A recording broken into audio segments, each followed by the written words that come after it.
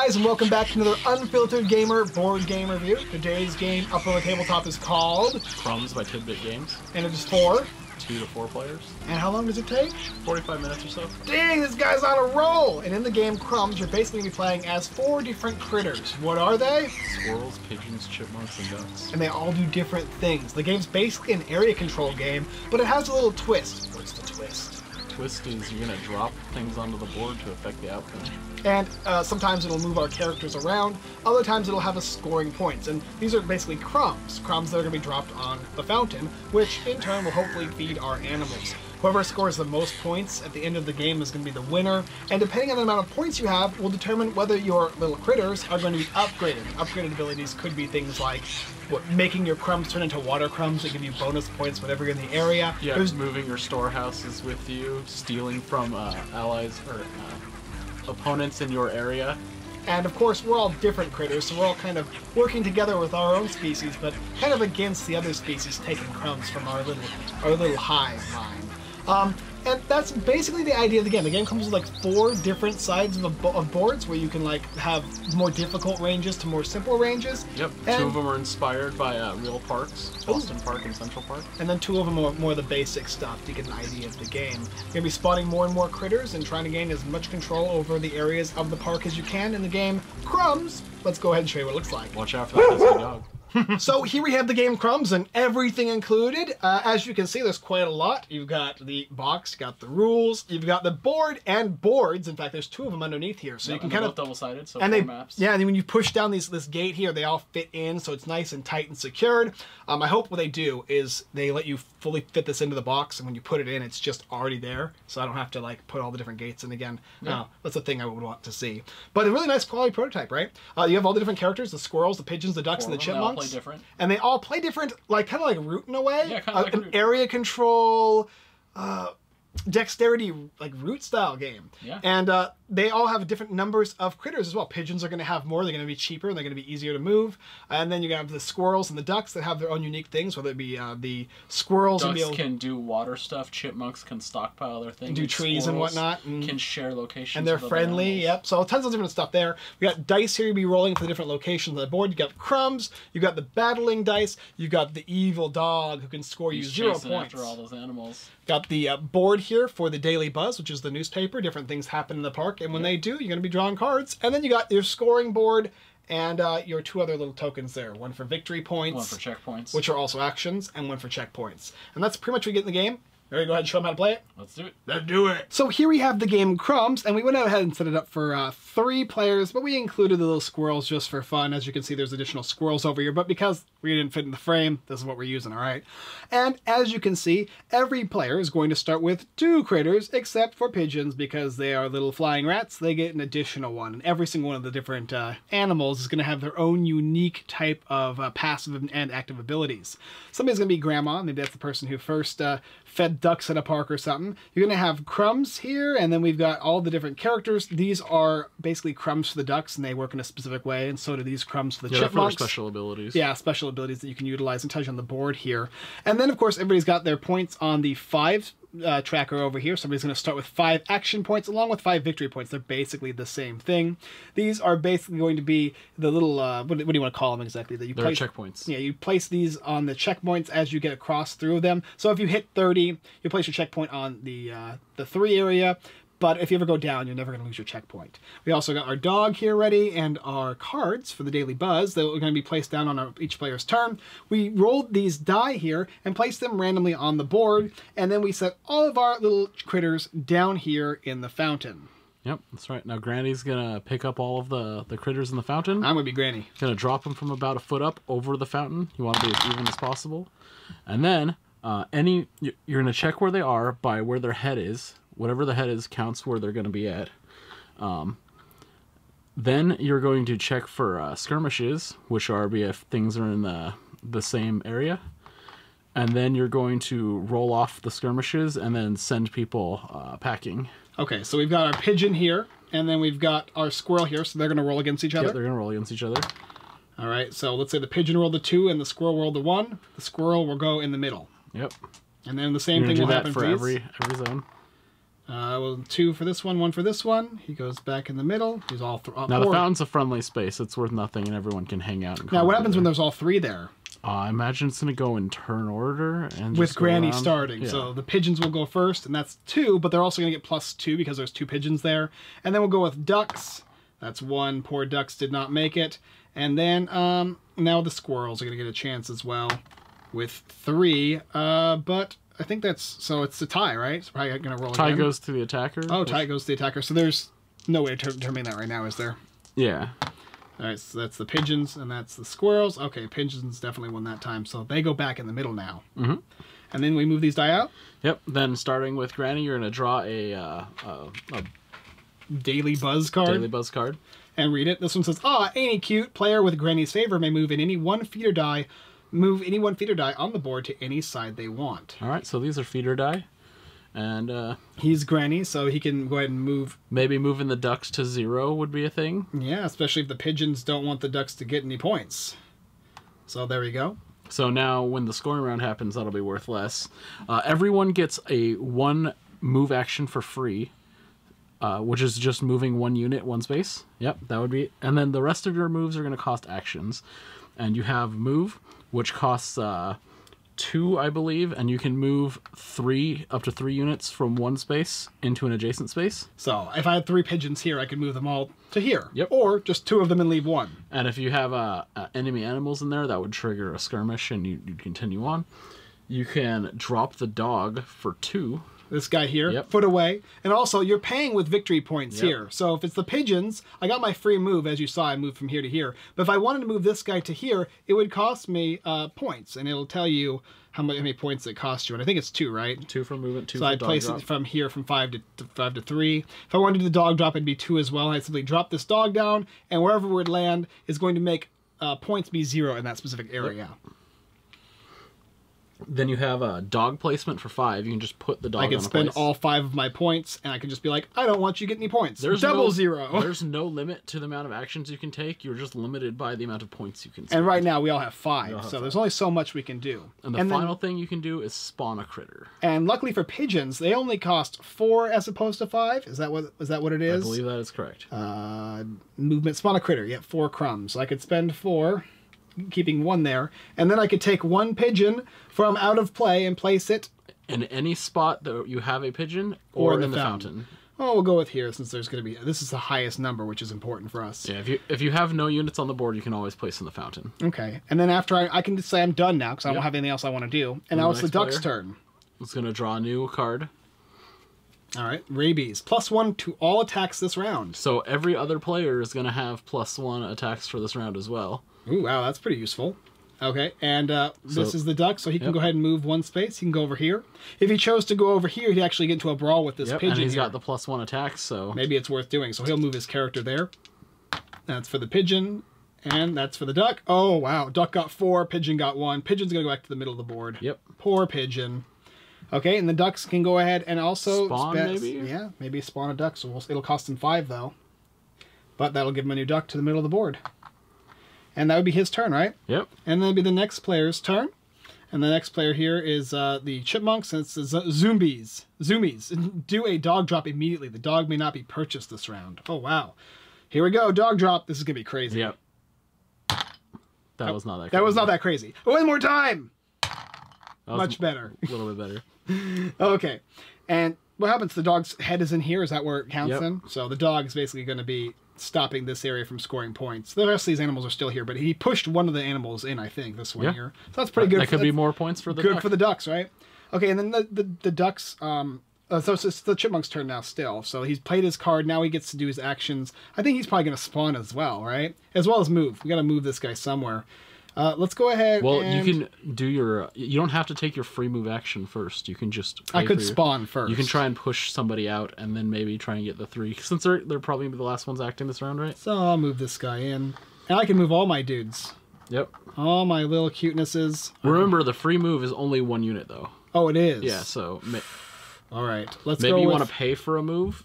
No, I'd rather spawn one because I get the +1 for all my attacks. So I'll move that guy there. Ducks, and then squirrel. That's going to do it for the squirrel. The ducks are going to go back to the middle. These brawls are serious, guys. Okay, and then after everybody's taken their turns, they're all done. We're not going to be playing with the squirrels, so they're all done. So now the last part of the phase, right? The last part of the round. Whoever has the granny marker is going to pick up the feeding, and they're going to drop it over the fountain just like everything else. Whee! Then you're going to determine which area each crumb landed on clearly. If there's a dispute, you're going to go by which one it's more on, and then if there's still a tie, then you're going to vote. And these will go back. If it's still inconclusive, you're going to have a skirmish until one person wins. So there's nobody here or here, so these are just going to go back. And also, any ones in the water will not score unless it's for the ducks. The ducks will get a score for the water ones, but other ones are just going to go away. So poor pigeons didn't get the 3 points for having that there. So that is that. Uh-oh, we have this happened. There's a brawl here. Well, actually, these guys have a special ability. They can choose to not brawl, and they can just hang out here. Okay, so and they're actually going to do that in both of the areas. Makes sense. And then you're going to score points. And it's going to be based on the number here on the board or the number on the die multiplied by the amount of crumbs. And you're going to calculate it by putting it up on this board here. So for these areas, it's going to be these guys are going to control it. The ducks are going to control it and score full points. These guys can score up to 1 crumb from each. Nice. So ducks are going to get 2, 4, 6 points. Yep. For yellow right there. And then the squirrels will get 2. Or 2 or 3. Oh, 2, just straight up 2 points. Yep. Okay. So if they were there, which, you know, they're technically not there, but... and then over here is going to be 2, 4, 6 points for the chipmunks. Well. Put them up to 7. Squirrels are going to score 2 as well. Nice. Squirrels are getting little bonuses there. And then the ducks are going to score... Nothing, both because this is a 0 and because there's a dog patrolling Ooh, poor duck. Okay, but the pigeon will get 2 over here. Yep. Good job, pigeons. After that, that is all the scoring. You're going to take all the crumbs back off of the board here. The dog's going to go back to his house. Goodbye, doggy. You're going to remove all of the cards off the board. And you're going to start a new round. And continue the game just like that. As players get to here and to here, either the game is going to give you an upgrade, and it tells you on your board what your ability upgrade and what your ability upgrade is. On and they got pretty cool ones, like the ducks one. Whenever you drop crumbs in the water, you immediately take them off and replace them with the blue ones, and they will only score for you. They will not only score for you, they will remain on the board the entire time that they're there. So they've got a lot of different things they can do. And if they get knocked into you, you can immediately score them too. And when you get to that upgrade point, you're going to put your little trackers there, signifying and that even if you go there. below it, you will still retain that ability for the rest of the game. Nice. And then when the game's going to end when somebody hits 51 points, at which point everyone will get another turn. It'll finish the round, and then whoever has the most at the end, so then you're going to score, and then you're going to score again. Ooh, going to drop it again. Okay. There's going to be 2 drops, and then whoever has the most points at the end is going to be the winner. And that is how you play the game Crumbs. You ready to talk about it? Yep. Let's do it. Okay, so what caveats do we have, if any, for this game? I think there's a couple different abilities all the different characters have. Like pigeons, they cost 3 as opposed to, or 4 as opposed to 5 for spawning them. They have more critters as well. And then when they're defeated, instead of going into the middle, you can actually distribute them among the pigeons that are already on the park spaces. And then you got the special action, the Feathered Friends. Fly to a pigeon-occupied space with up to 3 pigeons from any space on the board, ignoring moving 1 space at a time. That's right. Whenever it mentions flying, you can move to any space with no movement restrictions. Pigeons can fly. On fly. your turn, you can move any of your pieces around your areas as much as you want. You're just not allowed to make a wall to block the things. There's got to be spaces in between them. And you're also not allowed to put the pieces up against the fence. Oh, yeah. Because if you do that, it can mess with the way the things are going to fall on the board and likely... Yeah, well, if it's up against cheesing stuff. If it's up against the fence, then it'll just fall back into the fence, you know? And then you're just not allowed to build the wall to gather all the pieces. You got to make a little space. So this game is basically an area control game with a bit of like dexterous aspects. I mean, really, there's a lot of randomness involved in it as for how they're going to be, all the crumbs are going to be falling, the dog and whatnot. You're just kind of hoping as you drop. Now, I don't know if you can actually specifically drop how you want into the fountain as long as it's in that circular space. It's to be as central as possible is the idea. Is I imagine that, right? It doesn't want you to lean to either side. If they manage to bounce out, you just keep placement is going to matter the most in this game. Yeah, and of course the different boards are going to be more expert level than others. Some of them have smaller spaces, others will have bigger ones. In this case, this one's actually rather large. Yeah. And they're high value as well. Well, they're middle value. The expert boards have super small things that are worth 3, you know. This one reminds me of Root in a lot of ways. Yeah, it's like a simplified version of Root. Yeah, it's a very simple version of Root. It has the area control, asymmetrical gameplay. but then you throw on the dropping things on the board and adding the little fence, the different boards that change. And it's really cool. I really enjoy this game. It's going to be. I think this game's going to be a hit, especially for kids and families. As long as the marketing gets hit on this game really well, this game's going to be a really fun. I love the different characters, and they all feel different and act differently as well, which is super cool. And the points as well work to your advantage because you can get rid of them, but that might make you lose. However, oh no, little sugar's running around. However, if you're going to be moving after 30 or whatever, you're going to be able to save those locations, but you can spend as many as you want. Upgrades give you powerful abilities. The ability to have the crumbs fall in the water and then collect them at any time and no one else gets them, you know? Yeah. So they have a lot to offer in this game as far as the different characters you can play. There's probably certain recommended characters you want to play, depending on a 2, 3, and a 4-player game.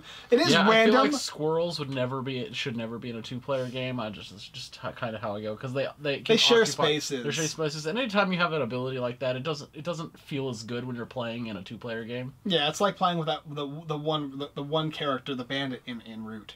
But yeah, the artwork is really solid. It reminds me of going to a park. It's cute. It has a nature feel to it. It's got a charming touch to it, you know? But yeah, I really enjoyed that aspect of the game. The components, the quality, everything for a prototype is excellent. I'm very excited to see what they make. They have all the cute little... They got pigeon meeples, which is called Pidgeeples. And then you got duck meeples called... Deeples?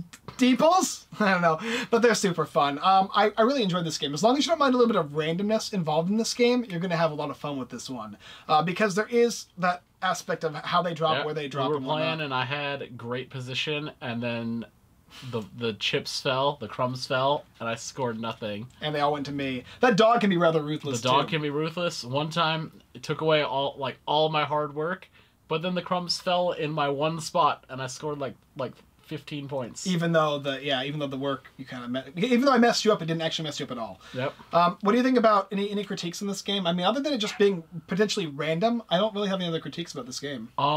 They never mentioned the transferring of the first player, and it can kind of get weird in a area control style game where someone gets ahead and they're playing last place, so they don't have to worry about everyone messing up their position. Yeah.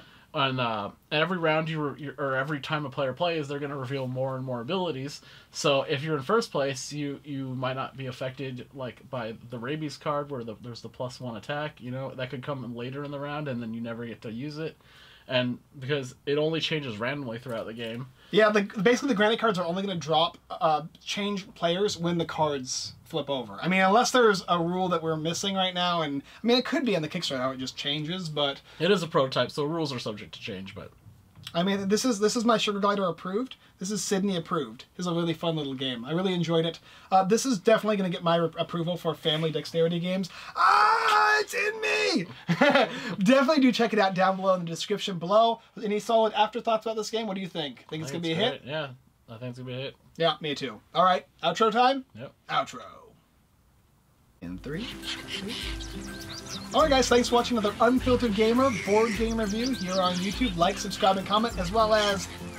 Hit the bell for notifications. That's right, hit the bell for notifications, because you know all the rest of our videos that are coming out, and if you like Kickstarter games and all that kind of stuff, we've got you covered there. As well as checking out our website, unfilteredgamer.com, where we have... Kickstarter list, blogs, and more. That's right, and we're giving away the game...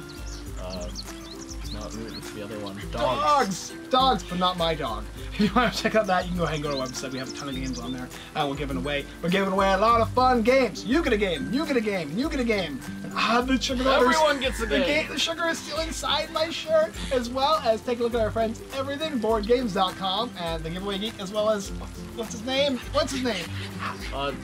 Ferdinand? The cardboard stacker. He does a lot of things, and okay. A lot of animation. Yeah, a lot of tutorials, and he's part of all of our videos. He'll be here this Wednesday for another live stream. There he is. Do go ahead and check him out. He's great work. Anyways, thank you guys for checking out Crumbs. If you guys are interested. Crumbs, check out in the description below. Yeah, it's a really solid little game. It's fun, little critters. I love going to the park. Me and my wife take the dog all the time. And this game actually gives me that feel of going to the park and taking a look at all the different little critters. You feed the ducks? I love feeding the ducks. All right, guys, thanks for watching, and as always, we look forward to seeing you next time. Feeding the ducks next time. And that.